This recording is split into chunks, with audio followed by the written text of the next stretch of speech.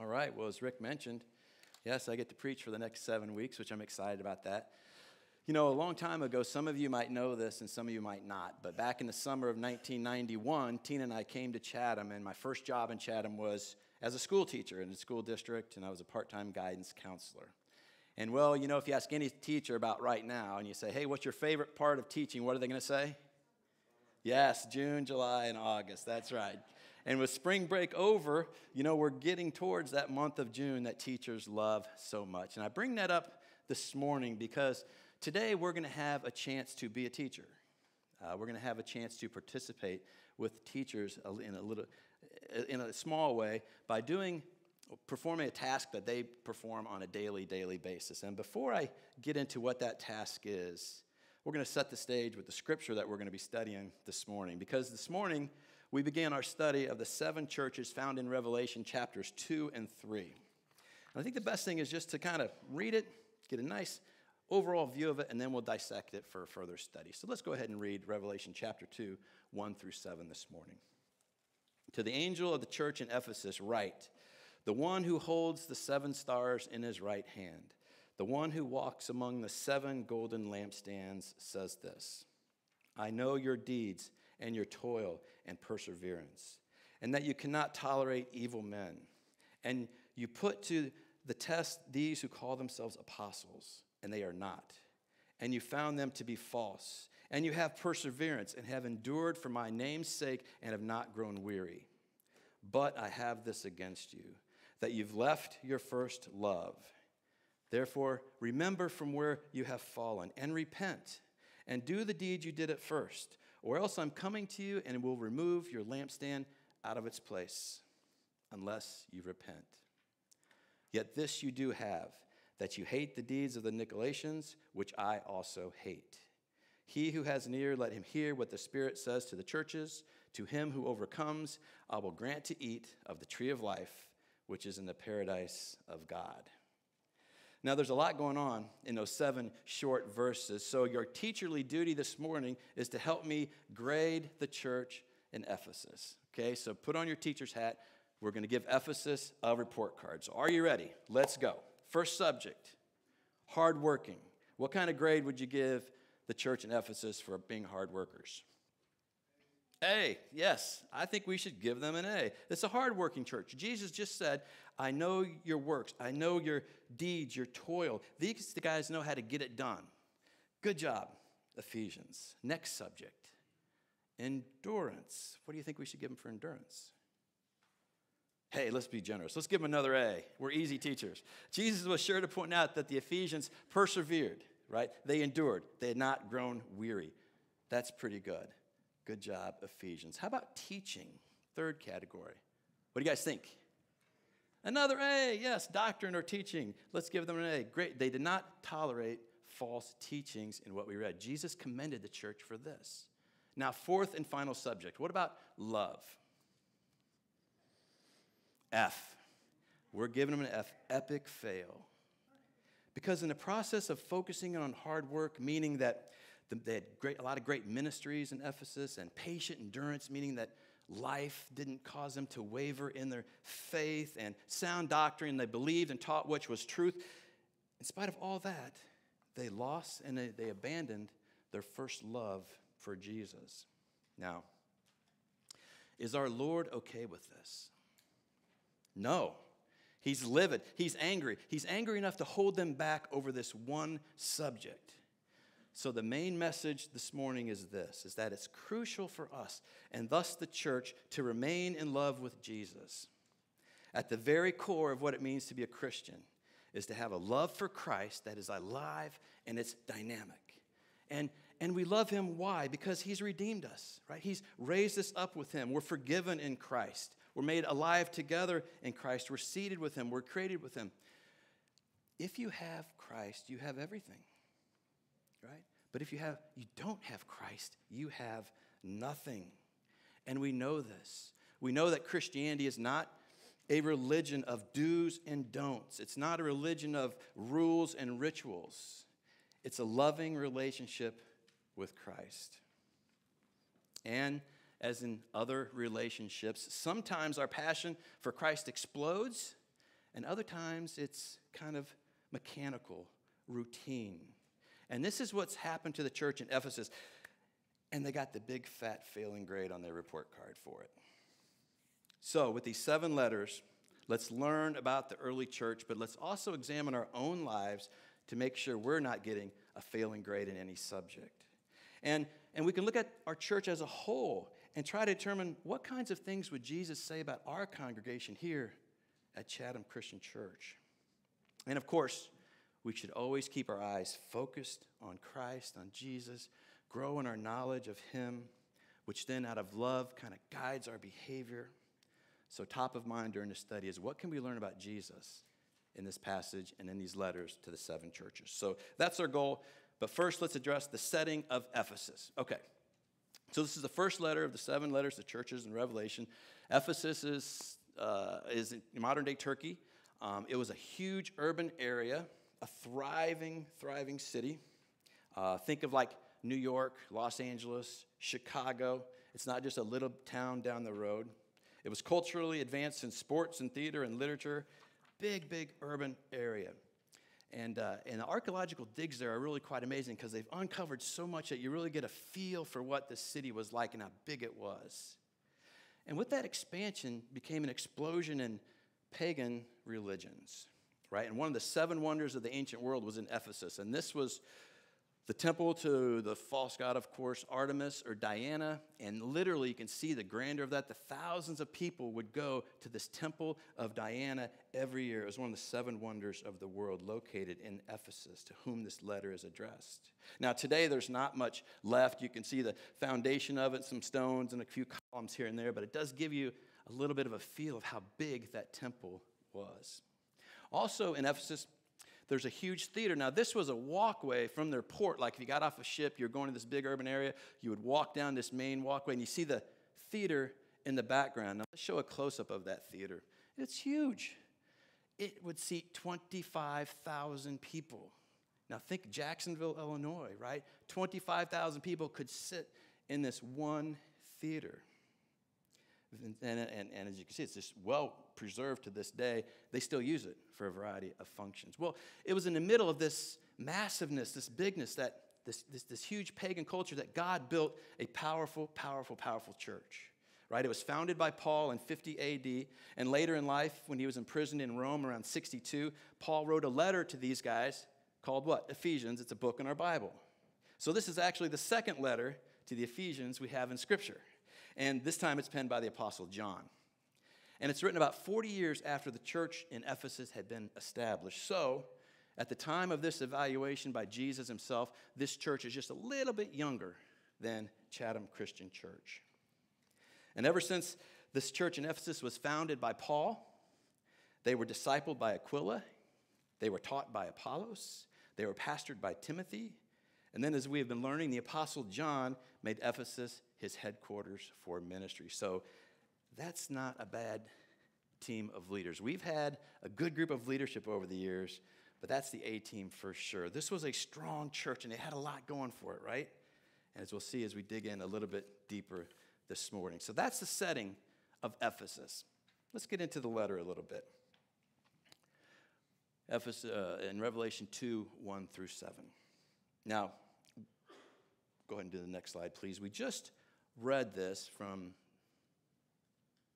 2 and 3. We just read this about their deeds and their toil and perseverance. So what can we learn about Jesus in this passage? Well, one thing we learned in verse 1 was he was the one who holds the 7 stars, and he walked among the lampstands, referring back to the first chapter of Revelation, about verse 12 that Rick covered last week with this awesome description of Jesus. And it was the one that John just fell down on his face and just worshiped the glory of the risen Lord. And Jesus was walking among the lampstands, and that's a reminder that the church, whom we identified last week as being a lampstand, that the church is not the light, but we're called to be the lampstand and shine the light. And that's what we do here at Chatham Christian Church. We're called to be the lampstand for Jesus. We're called to shine his light into a dark world. And that picture of him walking amongst the lampstands, I mean, no one knows a church like Jesus. He knows what's going on. He's there walking, right? He's kind of monitoring the church. He's auditing, so to speak. He's looking for strengths and weaknesses. He's involved with the life of the church. We're his bride. This is his church that he bought with his own blood. There's no secrets from him. He's here. He's on site. He's on location. He's here with us every Sunday morning, right? Is he not? We just sung a song about that. He's here with us every Sunday morning we come to worship. How does that impact how you're going to sing the next worship song? How does that impact your attitude as you walk into the doors on a Sunday morning? Knowing that the risen Lord is here amongst us right now, even as I'm speaking. I mean, that's exciting. We're not coming to check a box on a Sunday morning checklist. We're not coming out of habit. We're here to be with and to worship Jesus. The risen Christ is always with us when we gather. This is his church, right? This is not Rick's church. This is not my church. This is not the elders' church.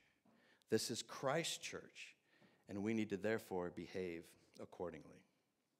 And this particular church, even though it's lacking in some very important area, it had some strengths, right? In verses 2 and 3, we read nothing but positives, nothing but amens for this congregation. We gave them an A for being hard workers because, look, I know your deeds, plural. This was an active church, a dynamic church. The Ephesians were action-oriented, hard-working. They weren't stagnant. And out of love for Christ, we too need to be an active church. We need to be active in the Chatham community, right? Serving others, being compassionate towards others, because that's what our Lord was when a need or a person was presented to him. And toil, that word means that they worked to the point of exhaustion. They just didn't serve when it was convenient, right? These were like spiritual Marines, the few, the proud, the Ephesians. They hit the beach and they got after it, right?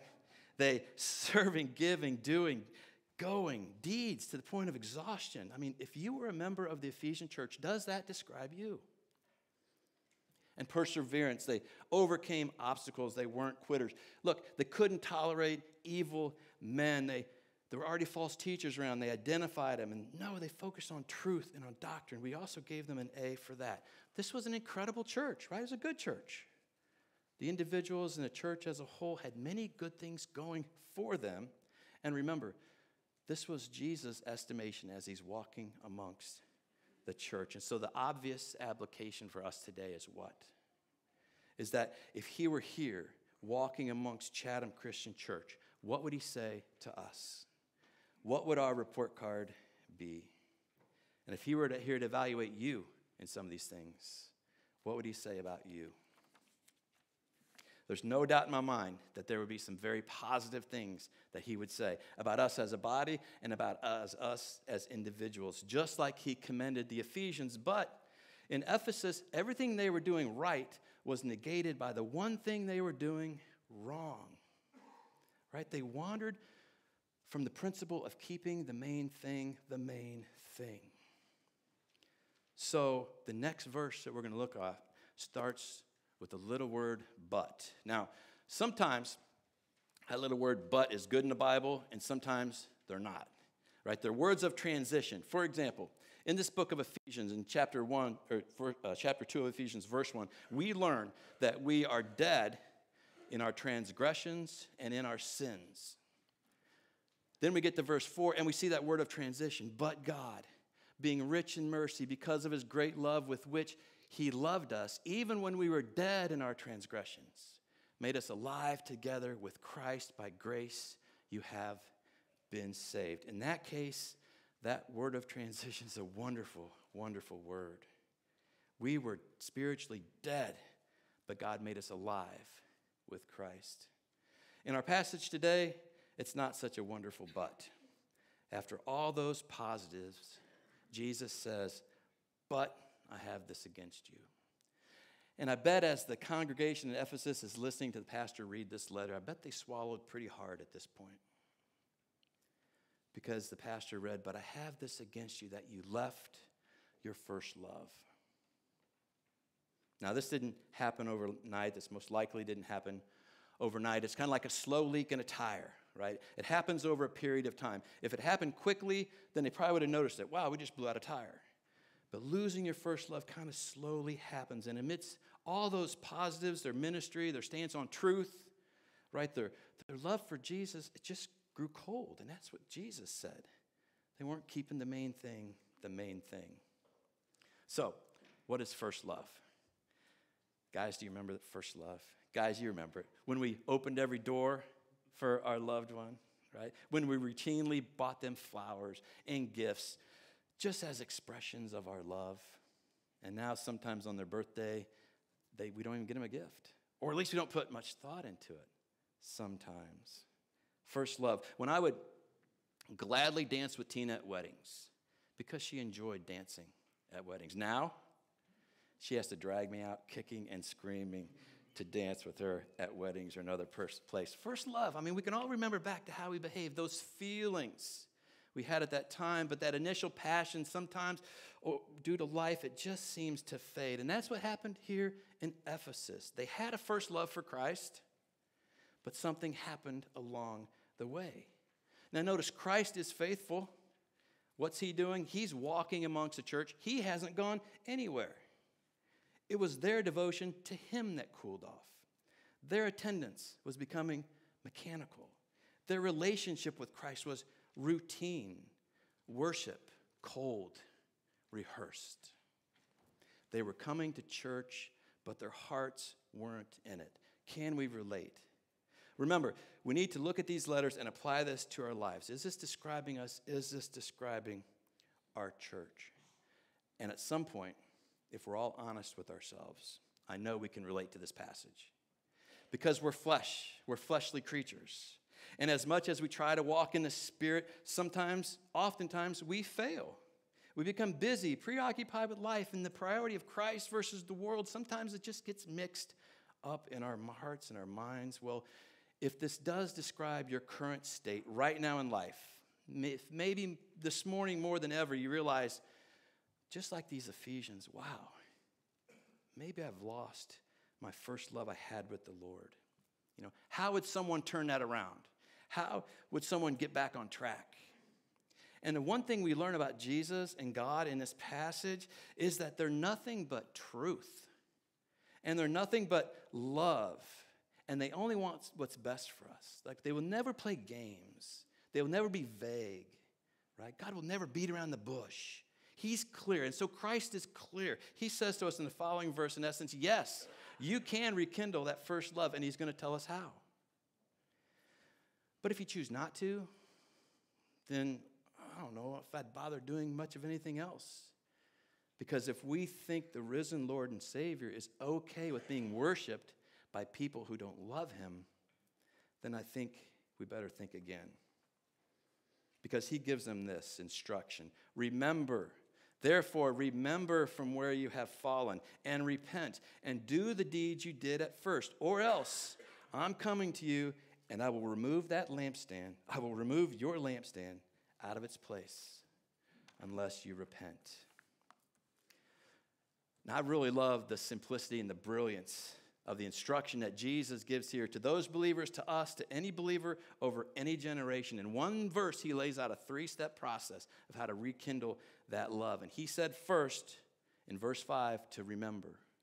Therefore, remember. Remember what it was like when you had that first love. Remember how exciting it was, how excited you were, how contagious that first love is. You're filled with excitement. Now, why? Because Jesus just washed your sins away. You were dead, and now you're alive in Christ. You know you had that first love, and you were excited about that. For me, I think this really hit me in college. I mean, I was on my own, studying on my own, and God just touched my heart. And I was just in the Scripture more than ever, and I just had that extreme first love for Christ. I didn't know what to do. I found some TV preachers, and they were okay. And they became a little suspect over time, but at the time, they fed me. God used them at that time. They fed me. I was growing. God was on my mind all the time. And that's what he's saying. Your life is in high gear for God, and you're just not even considering touching that brake. Everything in one way or another just kind of revolves around God. What was it like in your life? We all have different situations, guys. We all have different circumstances, but we all had a first love for Jesus. So he says, you need to remember that. Remember from where you've been fallen, from where you've fallen. And then step 2 in that verse, Jesus calls us to repent. And if this describes you this morning, repent. Admit we've been wrong. Sincerely ask for forgiveness. And we know that God, we know as we study him every Sunday morning and every day, we know God, he's immutable. He can't mutate. He cannot change. He tells us he's just, he's kind, he's faithful to forgive our sins when we repent. But I tell you, if you plan to repent, to tell God you're sorry while you're in the middle of a sin or while you're on your way to doing that sin, again, I say, don't even bother, because that's not repentance. The forgiveness we find through grace in the repentance process is not a license to sin. Repentance is more than saying, sorry, God, and you keep on doing it. Repentance is saying no more. You stop the car dead in your tracks, and you go back and you honor your first love like you know you should be doing. So if you've gotten off track and you've lost your first love that you had for our Savior, he just says, repent, change course, and he will forgive us. And as we're getting back on track, Jesus says, step 3, repeat. Repeat the deeds you did at the beginning. Baseball fans, go back to spring training. Football fans, go back to the opening series of plays. Pickleball players, go back to serving 0-2, right? Go back to the beginning. What are those deeds you did at the beginning? The text doesn't say, but other passages in the Bible do give us some examples. And the best one, I think, is Acts chapter 2, verses 41 through 42. So let's look at them now. We read this. So then, those who had received his word, the beginning of their walk, were baptized. And that day, there were added about 3,000 souls. They were continually devoting themselves to the apostles' teaching. They were devoting themselves to fellowship, to the breaking of bread, and to prayer. That's it. Right there. Christianity 101. That's why here at CCC, there are some things that are very negotiable when we get our time together, but things that are not negotiable are those 4 things. We will be in the Word of God on Sunday morning. We'll be in the Scriptures. We will have fellowship, Sunday school classes, other means of fellowship. We will have prayer, and we will have communion. Those are the essentials. We never outgrow that. So when you first became a Christian, it was probably very similar. When you first fell in love with Christ, you couldn't get enough of the Word. You wanted to learn more and more and more and more and more about God. And then we should never outgrow that. We can always, always keep learning. And fellowship, you probably found a little group that you talked with all the time about Christ, because that's what they mean here about fellowship. It's more than just a fellowship hall or donuts. And I like donuts, right? I put on some 10 pounds of unwanted donuts. But donuts are fine, but that's not the fellowship they're talking about. They're talking about Christ. And we're in the Word learning about Christ, and we're praying to Christ. And in communion, we're looking to Christ. He's primary in everything. That's how you get back in the game. You do the deeds you did at first. So before we get to our conclusion, we should finish off verse 5, where Jesus says this, or else I'm coming to you and will remove your lampstand out of its place unless you repent. Now that, folks, is not the second coming of Christ that we look forward to. That's a divine intervention to shut an operation down. In spite of all those good things they're doing right, in spite of their hard work, endurance, patient endurance, sound doctrine, Jesus says, I will close that church down. He does not want to be worshiped by people who don't love him. So if this does describe a state where you find yourself this morning, repent. Remember, repent, and repeat, as he's told us to do. Well, finishing off this first letter to the letter of the church in Ephesus, let's read the promise that Jesus often concludes these letters with. We read in verse 6, Yet this you do have, that you hate the deeds of the Nicolaitans, which I also hate. He who has an ear, let him hear what the Spirit says to the churches. To him who overcomes, I will grant to eat of the tree of life, which is in the paradise of God. Gracious is our Lord.